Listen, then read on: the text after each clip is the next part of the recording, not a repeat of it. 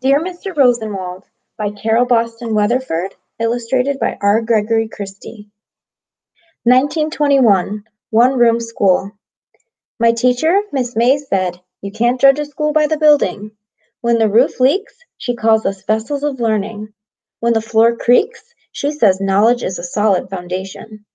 Wind whistles through walls, blowing the sheet that splits the church into two classrooms, me on one side, Junior on the other.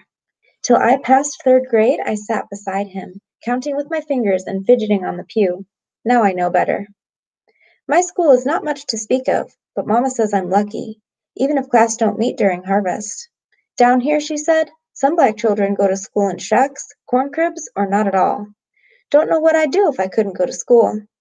Harvest break. Just when I memorized the times tables. Instead of learning long division, I'll be working in the field. Sharecropping. 6 long weeks, down row after row. Me and Junior worked right alongside Mama and Daddy, picking cotton till our fingers bled. Finally, Daddy put the last bale on the wagon and rode to town. He said our share of the harvest should pay off the season's debt and leave money to spare. Daddy was wrong. He came home with rock candy for me and little brother, but bad news for Mama. We owe more to the white man who owns the land than we made selling the crop. Same story as last year. After supper, I leafed through an old Sears catalog, wishing. Later, I heard Mama fretting about the baby on the way. Another mouth to feed. I hope it's a girl. Supper. Uncle Bo ate supper with us. He sure talks a lot. I reckon 'cause he's a preacher. But that don't explain why he eats so much. Between helpings, he invited Mama and Daddy to a rally at church tomorrow to drum up support for a new school. Soon as Uncle Bo said drum, Junior started rapping at the table. Rat-a-tat-tat, rat-a-tat-tat. Mind your manners, Mama said. New School Rally. Uncle Bo opened with a prayer. Then Professor James from the normal school stood in the pulpit, spoke as if he were used to people listening. Years ago, Booker T. Washington started Tuskegee Institute in Alabama. The college grew strong as an oak, but Booker T. would not seek the shade, not as long as young minds starved. Too many children, too few schools, and not nearly enough money. Julius Rosenwald, the president of Sears Roebuck, has millions, earned every penny, and believes in sharing. Booker T's book Up from Slavery opened Mr. Rosenwald's mind. So when Booker T wanted to build schools, Mr. Rosenwald opened his wallet. After Booker T passed away, Mr. Rosenwald kept building, not just schools, but pride. Before his foundation will give a cent, you have to raise money on your own. White folks have to pitch in too. There will be one hurdle after another. Do your children deserve a new school? Everyone in church stood, clapping. How on earth will poor people find money to give away? Taking root. The church deacon voted to give an acre of land for a new school, space for a building, playground, and garden. Land that would have been used for graves. Now a seed is sowed instead. Box party. Mama and Daddy say raising money is hard work. I say it brings folks together. Mr. Benson, a black farmer, let the rest of us plant a plot of cotton on his land to sell for the new school. Other folks raised hogs and chickens to sell. Box parties were my favorite. Me and Mama baked 2 apple pies, put them in a box, and tied it shut. Mr. Tanner said he smelled cinnamon through the box, made his mouth water. He bought our box and ate a slice right away. Daddy bid on a shoebox, but Uncle Bo's bid won. Inside was a dancing doll Mr. Green carved. Daddy blew a jig on his harmonica. Did that doll dance? Passing the plate. Homecoming Sunday, a church full. Uncle Bo didn't need to preach a sermon after going on about the new school. Said we're gathering money and nickel a dime and dime at a time. The ushers passed the plate.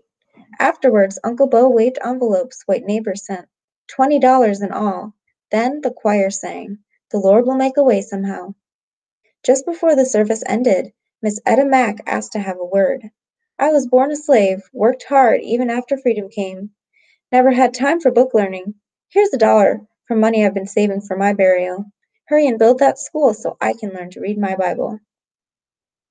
Blueprints. Professor James came around to see how close we are to breaking ground.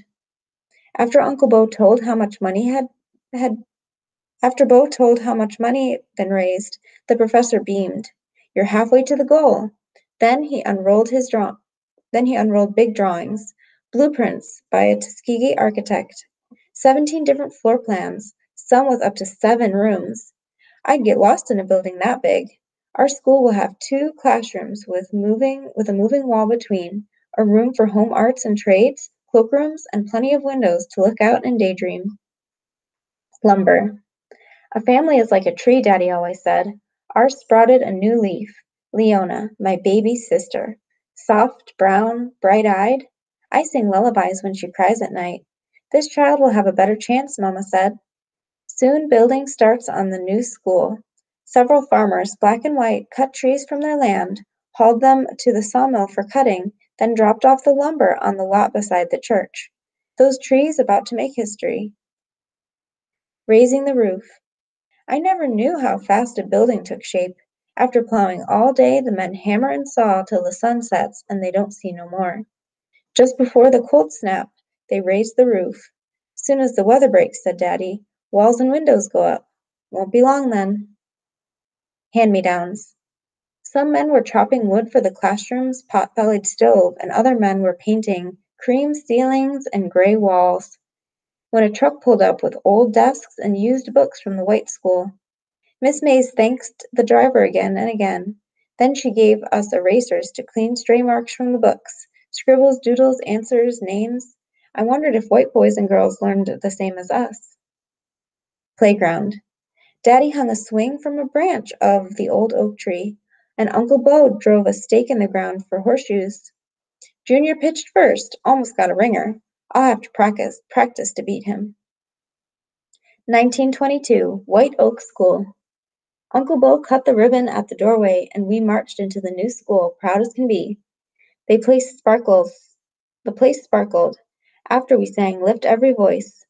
Professor James told us to be proud. Learning is priceless, he said. He gave Miss Mays a framed picture of Mr. Rosenwald for the lobby. Uncle Bo called Miss Shaw up front, a pretty new teacher from the city. No more 8 grades in one room. Miss Shaw has a sing-song voice. Children, you are diamonds in the rough. I will polish you bright as stars. I had to speak next. Clammy hands, knees shaking, heart in my throat. Thank you, parents and neighbors, for building this brand new school.